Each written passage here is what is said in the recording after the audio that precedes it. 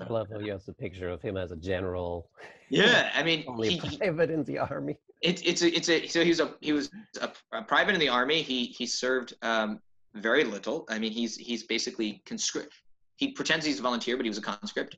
He's conscripted. He serves in the conscript bureau for a little while first. That's the really funny thing. So he knew everyone wasn't a volunteer because he literally spent time forcing others to go fight. And then he finally goes to war basically late 64, early 65. He ends up at a unit and then gets assigned to be a messenger. And so there was actually an accusation made in 1900 that he may never have seen combat. And we don't know how much combat he saw. And other accusations are that other, rebuttals say, no, he did see combat, even if he didn't see a lot.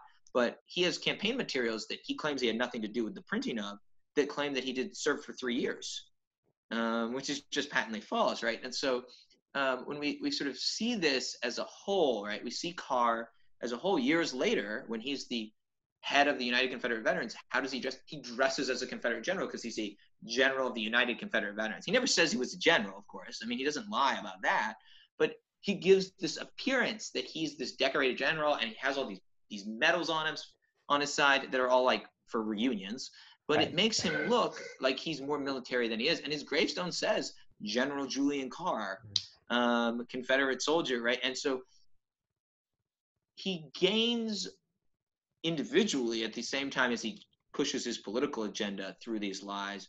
And he sort of, as one of my friends once said, he cosplays a Confederate general. And perhaps that's unfair to him, but the outfit is pretty. It's fitting.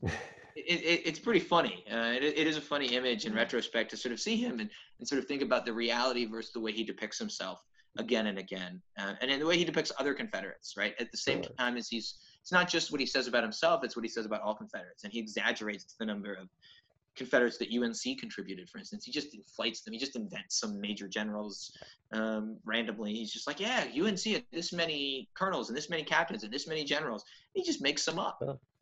He just inflates them. They don't exist.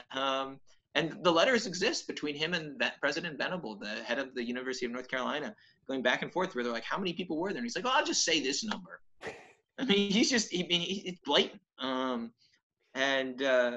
But nobody really thought about it because nobody really bothered to look at lies. And that wasn't sort of what we thought about when we, but it does raise the question because the narrative that they put down, I think this is really important to think about.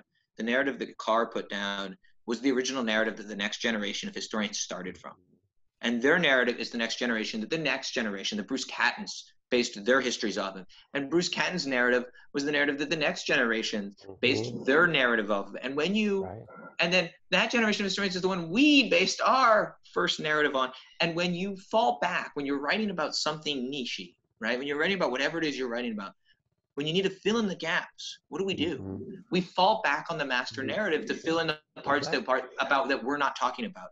And so what happens is if I'm talking about, I don't know, the building of fortifications, when I need to write just to make sure that the narrative's moving along about some other aspect of the war, I fall back on this master narrative that is still tainted in many ways.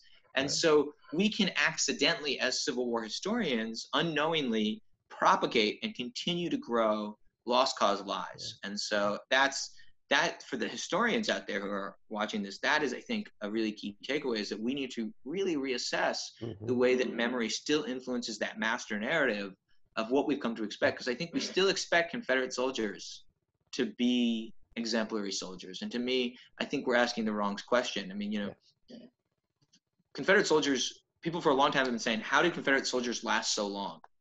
They lasted 4 years despite bigger numbers. And my question is the opposite. It's, why didn't they last longer? I mean, right, when we think about this. Why does the army fall apart, right? They fall apart incredibly. The United States military is 16,000 men at the beginning of the war. It takes time to grow a military to be close to a million, over 1 million men or whatever, to put 1 million men in arms. It takes a long time to train them, prepare them. It's remarkably fast that the war ends when you start putting it in context, that it only takes 4 years to defeat the Confederacy. George Washington lasted longer and won against the world's most powerful military. ISIS today. Now, obviously, has lasted longer against a military that has aircraft carriers and the F-22 and the F-35, right? I mean, like, you sort of think about the disparate. Now, obviously, the strategies being used are different, and you have levee en masse since Washington has occurred, right? So you've had lots of changes in sort of how military mobilization occurs. And then, of course, you have the growth of insurgencies and terroristic strategies in the 20th and 21st century that make it distinct. And so it's not a fair comparison, I recognize. But I do think it raises some important questions of, are we asking the right question about Confederate soldiers that we keep asking, you know, how did they last so long? Maybe we should be asking, did they really last that long? Right. And I think that's a shift. And I do think maybe I'm not right. Maybe they did last longer than was fair to expect. But I think the reason we were asking that question was memory and not history. And I think that's the important part. And so we do have a lot left to do as historians.